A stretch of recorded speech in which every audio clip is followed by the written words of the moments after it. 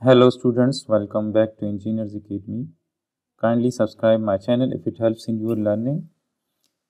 Now let's solve this particular problem from chapter 13. The problem says that the boy of mass 40 kg is sliding down the spiral slide at constant speed such that his position measured from the top of the chute has radius equals to 1.5 meters and theta is given as a function of time, that is 0.7 t radians, and z is given as a function of time as well. Determine the component of force Fr, Fθ and Fz which the slide exerts on him at the instant when t is equal to 2 seconds. Neglect the size of the boy. So we are going to solve this problem by using the cylindrical coordinates. So in cylindrical coordinates, the radial axis is always acts away from the center of rotation. So this is the positive radial direction. Let's say this is my positive radial direction, that is when the boy is going away from the radius, so that will be measured along this axis.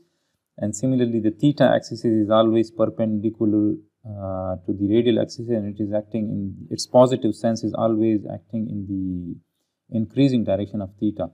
So increasing direction of theta is in this direction, that is in the counterclockwise direction if we look from the top. So this will be our theta direction, and similarly the z axis is perpendicular to both of these axes, that will be parallel to this z axis like this. Let me place it here. So now in the radial direction, let's say that the force F is, let's say, Fr, this is Fr, and in the theta direction, let's say that the force which is acting on this boy is, let's say, F theta, and in the z direction, let's say that force F is Fz.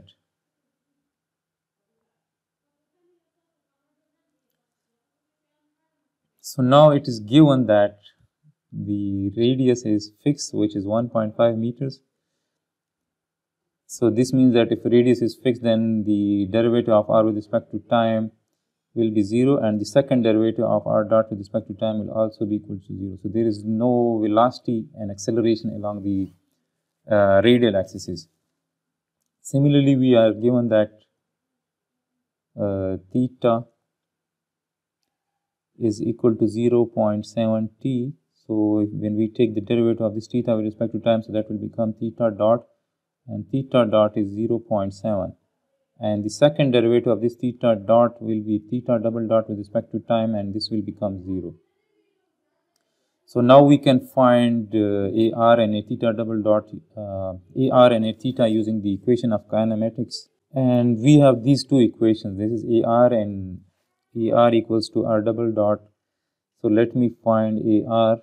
So AR is R double dot, and R double dot is 0. So 0 minus R, which is 1.5, and theta dot is 0.7 square.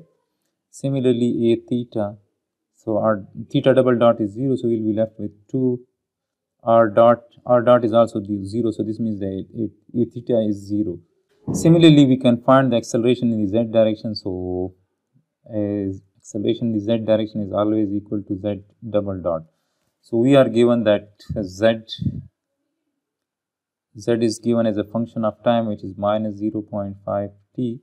So first derivative of this z with respect to time will give us minus 0.5, and the double derivative of z with respect to time will be 0. So this means that Az is also equal to 0. Acceleration in z direction is also 0. So Ar is minus 1.5 into 0.7 squared.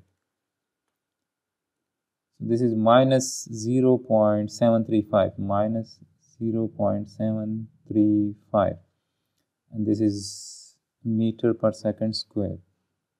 Now if we apply the summation of forces along the radial axis is equals to MAR. So there is also the weight of this boy which is acting in the negative z direction. So first let me represent that weight. So that weight is acting in the negative z direction like this. So this is that weight, and weight is 40 into 9.81.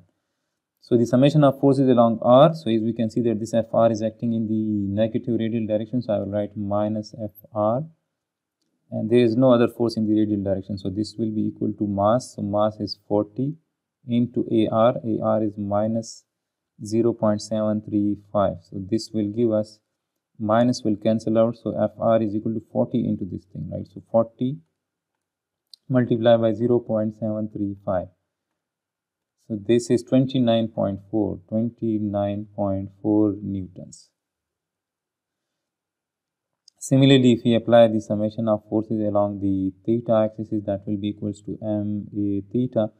So this F theta is acting in the positive theta direction, so I will write plus F theta, and this is equal to the mass. Mass is again 40 and a theta is 0.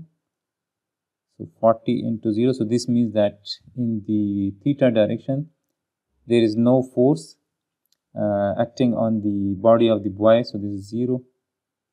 Similarly, the summation of forces along the z axis is equal to MAZ, and in the z direction we have this Fz. So I will write Fz, which is acting in the positive z direction. This is the positive z direction in the upward direction, minus that weight, which is 40 into 9.81, and that is equal to the mass times Az, and Az is 0. So this will become 0. So we can say that Fz is equal to 40 into 9.81. So Fz is equal to the weight. So weight is 40 times 9.81. So this is 392.4 Newton.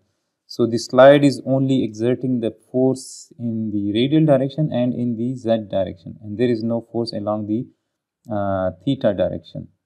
So we were asked to find this Fr, F theta and Fz. So this is the solution of this particular problem. I hope this will help you in your learning. Kindly subscribe my channel if you people want me to solve such more problems from Hibbeler Dynamics.